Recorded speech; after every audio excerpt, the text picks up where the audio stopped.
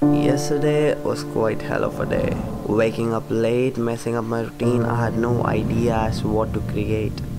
I had zero inspiration. So I decided to just go out on a walk with my camera and shoot whatever comes front. But this is what I came up with. This is Gurugram. Pollution here has reached astronomically high levels.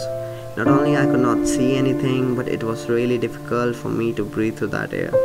I don't know if it is because of bursting of crackers on Diwali or burning of crops in neighbouring states, but one thing I know, being a sufferer myself, is that we need to take steps at individual level to control it. But even before that, what I think is more important to do is to take care of ourselves so that we can serve for the bigger cause. I would suggest start off by wearing this mask. It claims to filter over 99% of the harmful PM 2.5. They may help briefly but do little to protect against long-term effects of pollution, else it's your life. Peace.